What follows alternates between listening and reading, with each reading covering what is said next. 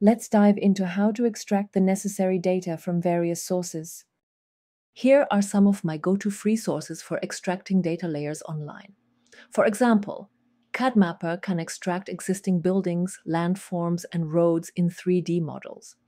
OpenStreetMap is another popular open-source mapping tool. Let's start with the most commonly used map source, OpenStreetMap.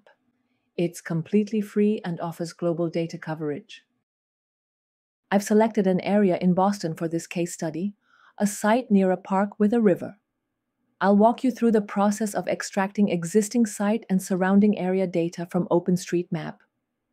Since OSM is an open source platform, you can turn on the Map Data option in the right panel to view detailed property information with a simple click.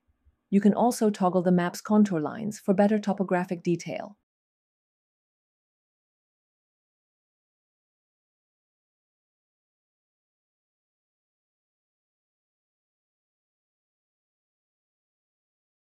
Once the study area is selected, click the Share icon in the right panel, choose Export as SVG for further editing, and then download the file.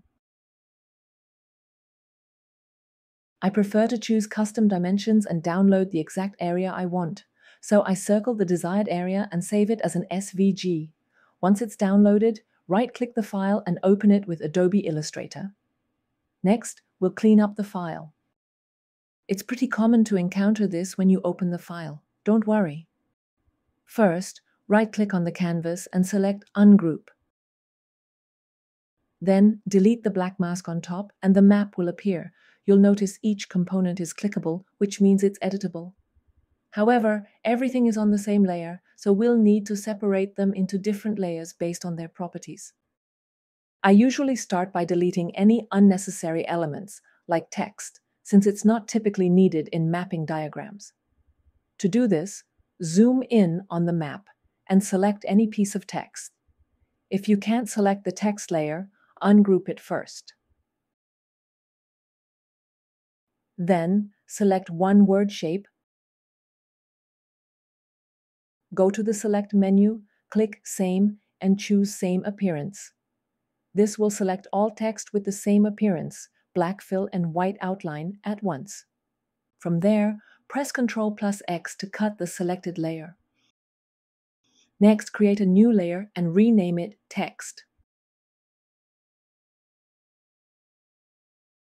Then, go to the Edit menu and choose Paste in Place, or use the shortcut Shift plus Ctrl plus V.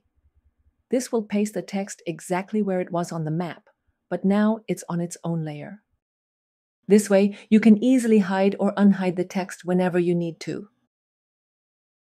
Use the same method to select the building text shapes. This time, instead of moving them to a new layer, just delete them.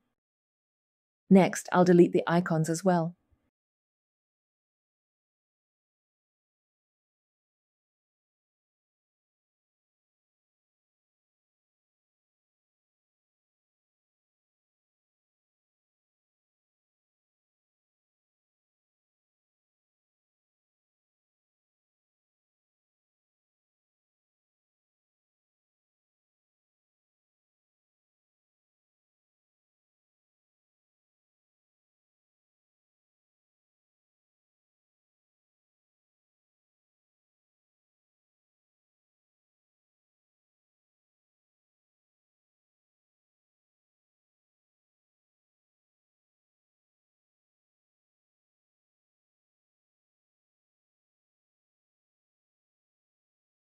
Now we can start separating important properties like buildings. Just like before, select one building block, go to the Select menu, choose Same Appearance, and press Ctrl+X to cut.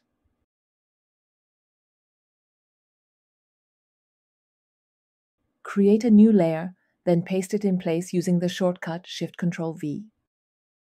I renamed the layer to Buildings. When I click the small circle on the right side of the layer bar, all the elements on that layer are selected. This allows me to change the color and stroke for all the buildings at once. It's pretty common to use black fill with a white stroke for building footprint analysis.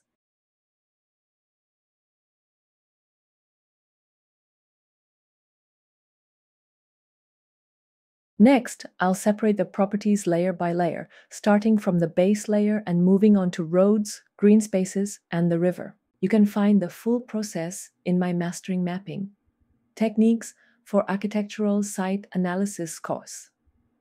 This lecture covers the entire workflow, from extracting data from open map sources to transforming it into visual mapping diagrams. In this session, you'll learn the fundamentals of mapping, what it is, how to extract the necessary layers from various free and open sources, and how to create different styles of mapping diagrams to enhance your site analysis.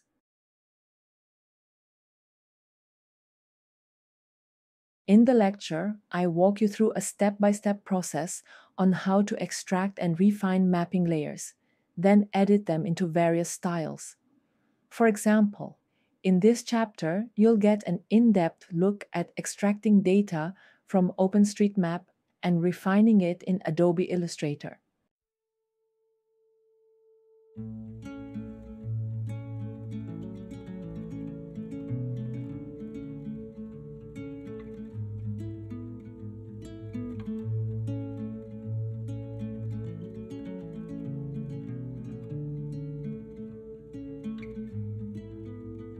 I can see a sea of alpine green,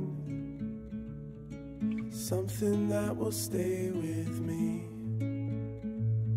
Sky is wrapped in blue. Once I've cleaned the files and recolored the layers, the map will look completely different from the original download. Now, let's make the diagram more fun. I'll create a new layer for the mask and place it at the top of the layer stack.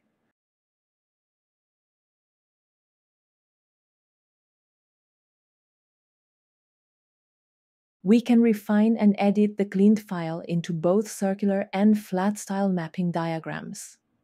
Alternatively, we can take it a step further by editing it in Photoshop to create axonometric mapping diagrams. Similarly, with flat diagrams, we can use the same base layers to explore different ways of presenting axonometric diagrams, enhancing the clarity and impact of our visual storytelling. We can also transform the diagrams into axonometric circles, adding a more dynamic and engaging touch to the presentation. The Mastering Mapping lecture is currently available at a limited time discount. Find the link in the description and enroll now.